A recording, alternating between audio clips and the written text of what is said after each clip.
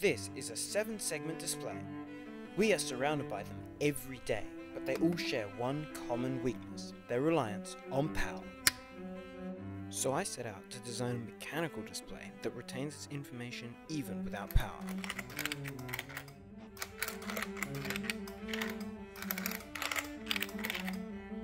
In theory, this project shouldn't be too hard.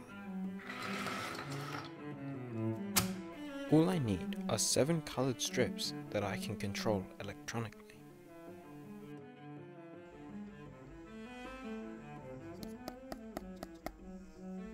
And it turns out people have already done this, so it should be simple, right? Well, not really. Whilst these displays are super cool, there are a few flaws with them. Some require manual inputs, whilst others require extremely complex controlling circuitry. And others have design limitations. Take this mechanical display invented by Jay from Engineezy. It uses mechanical cams to push out flaps to display digits. And this allows you to predefine the sequence needed for each number you wish to display.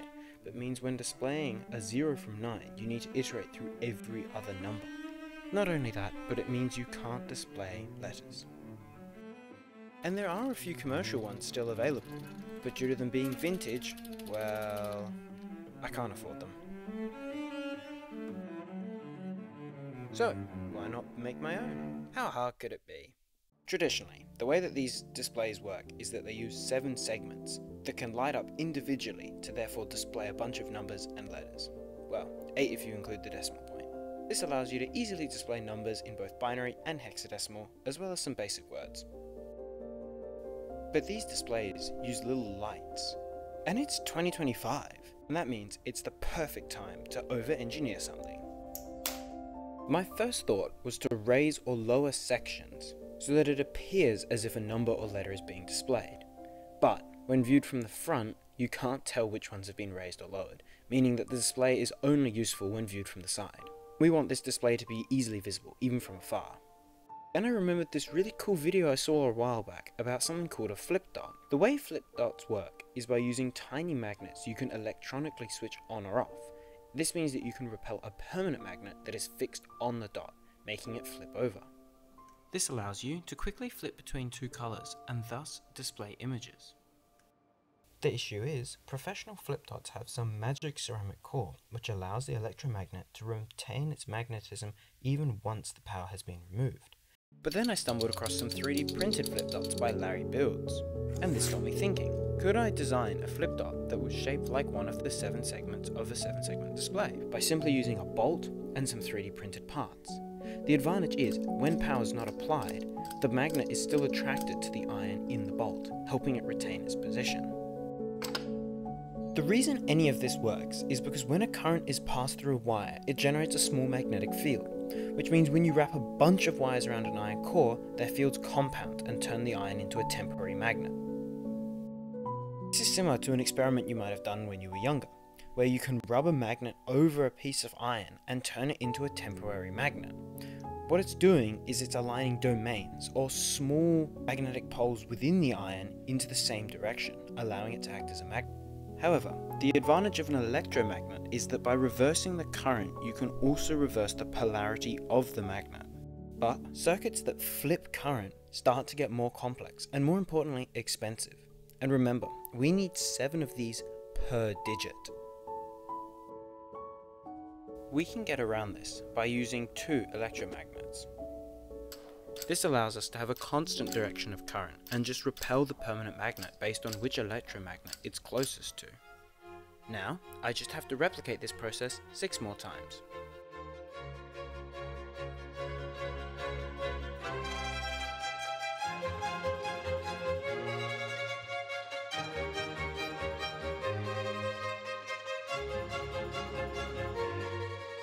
Which transforms a single flap, or segment, into a full 7-segment mechanical display.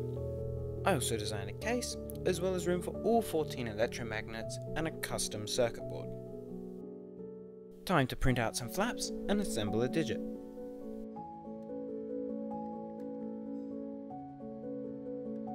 After putting the 2 flat pieces together and pushing in the magnet, we can snap them into the center panel and make sure they rotate freely. Then we can fill in those gaps with some front panels. And since I bought the wrong length bolts, I have to do a bit of welding. These will make up the cores of our electromagnets. To help keep everything in place, I then push on some 3D printed spools. I quickly got sick of winding these by hand, and so opted to build myself a little electromagnet spooler. The resistance of these coils is super important. Then, it's time to put everything together.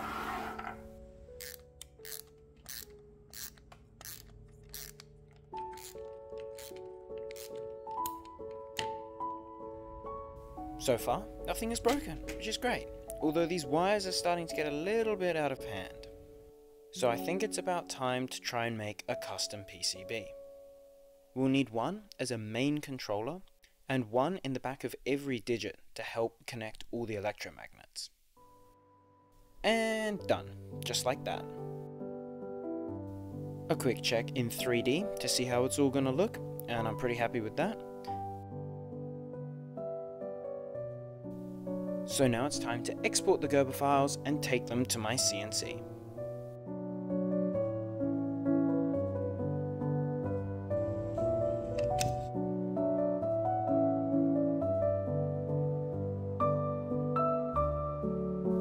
But then I realized I have no idea how to use this thing. For a start, it uses an SD card, not a USB. And I am completely terrified, because well, I built it.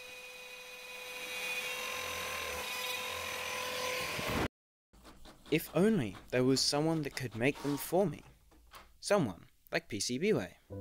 PCBWay is an all-in-one PCB manufacturing company. They allow engineers and makers to have custom circuit boards made at a professional quality and for an affordable price. Not only that, but they provide stencils and can assemble your circuit boards for you. Once you've placed your order and uploaded your files, you can easily keep track of how the production process is going via their website. And then, within a week or so of ordering, they arrive. Overall, I was super impressed by PCBWay's customer service and quality of their product. Neither of the circuit boards had any problems. So thank you PCBWay for sending me these circuit boards free of charge. And now, it's time to build them.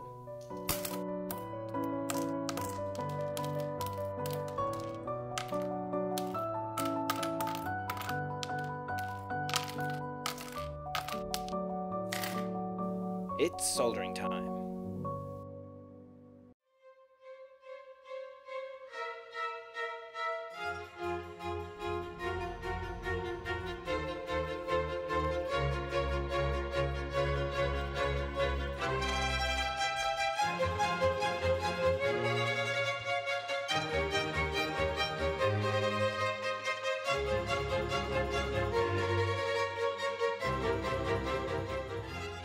The last thing we need is a brain to control it all. And I don't fancy putting chips in mine just yet. But this is an ESP. It's a small microcontroller that should work just fine for our purposes. Which means it's time for nerd stuff. And no, I won't bore you with all the code as much as I know you want to hear all about it. So let's see what it can do.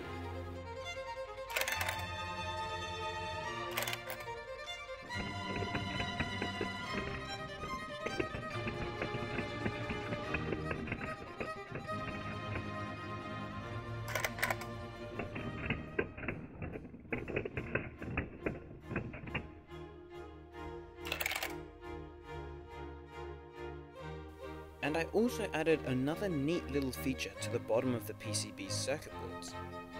After scoring these little tabs on the bottom and very carefully breaking them off. Then, after a quick sand and some soldering, you're left with two joining PCBs that connect multiple digits together and a breakout board that goes in the back of each digit. Now all I need is some more digits. Lucky for me, I can just go back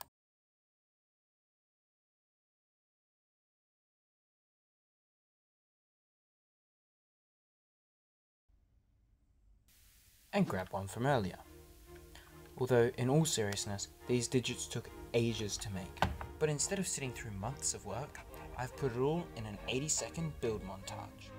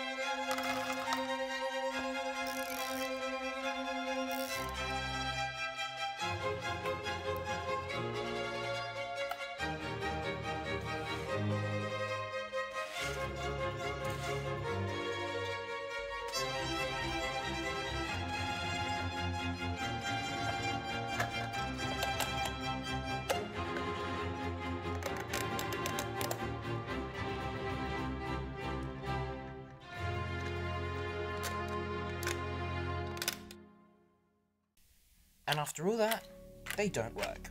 These digits are supposed to display separate numbers, but right now they're just copying each other. So it was back to the wiring diagram, and then suddenly it hit me. It was right there. The electricity was backtracking through a bunch of places it shouldn't be, so all I needed was a couple more diodes. Then, after plugging in all the rest of the digits, it was time for a final test.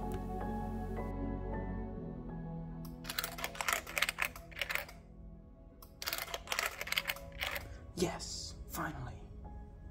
And it worked flawlessly. The last neat trick of this project is because we used an ESP8266, we were able to host our own website, allowing us to configure our digits and display using a variety of modes that I have programmed. This includes dice, counters, clocks, and countdowns. I won't go into too much depth of what this counter can do, but if you're interested in making your own, or seeing these modes in full depth, then feel free to check out the instructables linked in the description below. But let's say you want to create a clock so you can keep track of time in your favorite place, such as Samoa. All you have to do is configure it on the website and then add one of these colon pieces between two digits. And then you have a clock that keeps track of time. And so after all this hard work, it's time to just sit back and listen to the clicks.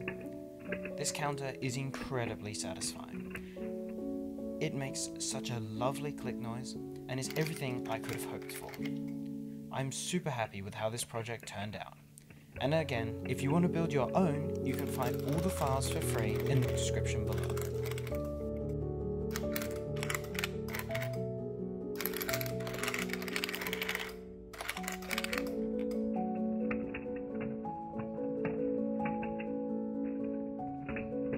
If you're still here, thank you so much for watching. Subscribe so you don't miss out on the next one.